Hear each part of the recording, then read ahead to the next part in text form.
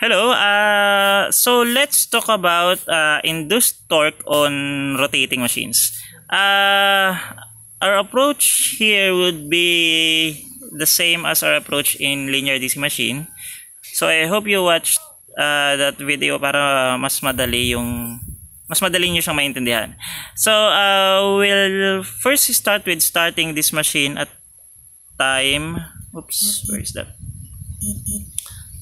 At time equals 0.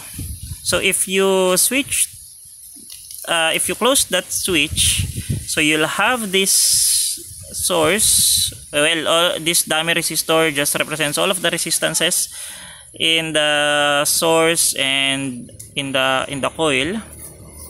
So all of those resistance, we'll just lump it into one dummy resistor para lang to simplify the solution. And then from here, you now have a closed loop that goes from this source to this resistor to this loop that goes, sorry, I think I'll just redraw it. From this source to this resistor to this loop that goes this way. So that is how your current will flow. Okay, so if we look at the cross section that is of the loop, that is basically this one. So I have the current going into the page and the current going out of the page in that perspective, in this perspective. So that is this cross section here. Okay, now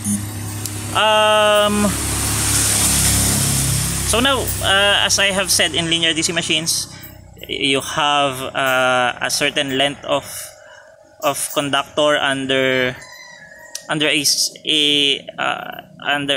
amount of magnetic field. So if you have current flowing in that conductor, then you have an induced force. So now, because of this current going in this conductor, because of the current that is flowing in this conductor, which is under the influence of a certain magnetic field, well, it depends. The direction of the magnetic field will depend on the position of the conductor, because this is a curved magnet, so it's always perpendicular. Okay, so you have you now satisfy all of the requirements for you to have an induced force. So you now have an induced force here. For this conductor, you have an induced force here. For this conductor, you have an induced force. And take note, those two forces are two separate induced forces. I have this one. Okay, so take note that, as I have said on my earlier video about rotating machines, you have 4 segments on this loop. You have 4 segments on this loop. You have a segment AB, you have segment BC, you have segment CD, and you have segment DA.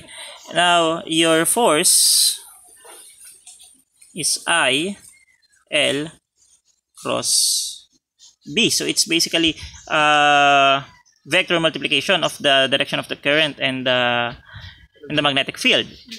So if you consider sector BC and sector CD, the angle between the direction of the current there in that certain segment and the magnetic field is either 0 or 180 degrees. So if you get the vector multiplication of that is sine of 0 or sine of 180 or just 0. So if you get all of the forces acting on this loop, so you have a force acting on AB, you have a force acting on CD, you have a force acting on BC, but that force is equal to 0 because of sine of 0 or sine of 180. And you have a force acting on DA that is also 0. So if you sum all of the forces, then you just get a force from AB and a force from CD. So how do we relate this to torque? Take note that torque is just force times perpendicular distance, or Fr sine theta, and that perpendicular distance would be this radius. Okay, so that is just ILB, which is your force. Okay, where is that ayaw? Okay, this ILB, which is your force, and then multiplied to that radius for the perpendicular distance.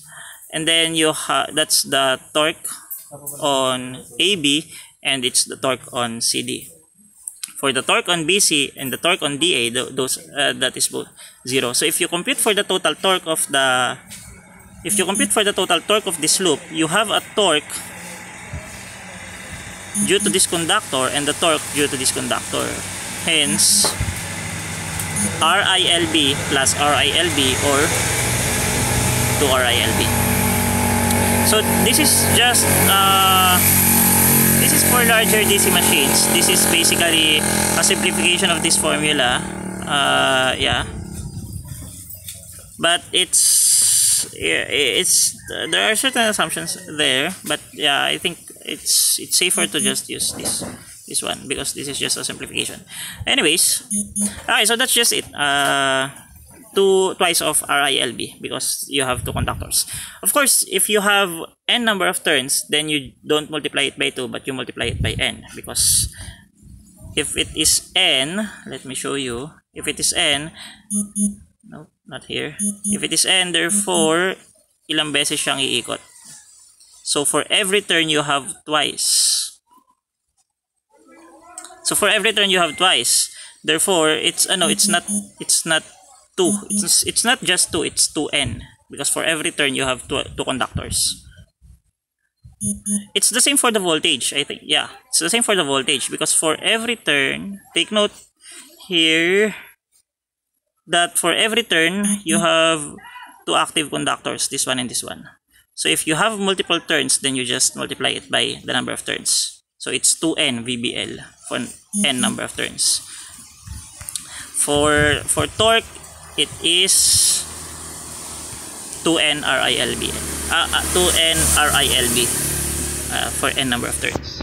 Okay, so I think that's it for Induced Torque. I have a few examples here, and then later on we'll be talking about 4-loop DC machine. Yeah, okay.